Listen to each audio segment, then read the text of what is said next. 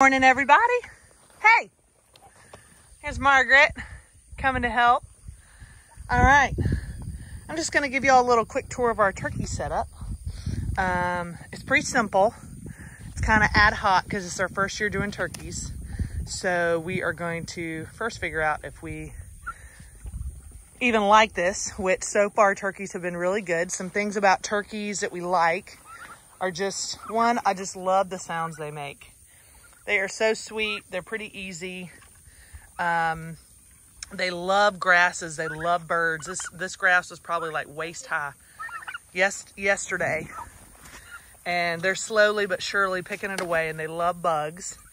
So pastures with like army worms, man, they are tearing it up, which I'm just so curious why more farmers aren't using birds on their pasture. But anyway, they're pretty easy. They don't get over this fence, and it's down this morning, so we got to go fix it.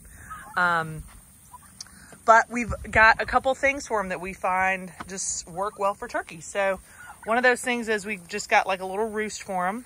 Ideally, this is going to be a covered roost. And so that's something that we're going to, we haven't gotten much rain, so it really hasn't been a problem. But I think if we got more rain, it'd be an issue. But that's why we have this little trailer. So we fill this with shaving. So if they wanted to get into it, they could. So that's like their cover. They also like to get under this shade right over here. And then sometimes they'll get on top of the dog spot. So we've got like a lot of little pieces up here. We keep their food with them. When we move it, we move this trailer. We just push it like, 20 feet down the hill. So one thing that helps is if you're going to start birds, and this is something Joel Salatin taught us, start at the top of the hill, because everything you're going to do is going to push it downhill, and that's easy. We just keep pushing everything downhill and then flat, and then by that point, it's probably going to be about Thanksgiving. So we change them about every 2 days. We keep Allie with them just because hawks are more present. And so far, they've been good. So we've only got about 5 turkeys left that are not called for. Everybody else is spoken for this year.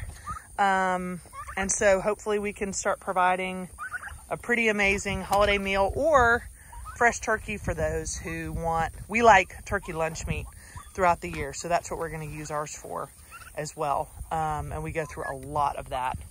We love turkey sandwiches. Yeah, so that is just something that we have found. We move this trailer because as you can see, the manure deposits are pretty heavy and pretty awesome. So these guys are our fertilization for our pastures along with our chickens.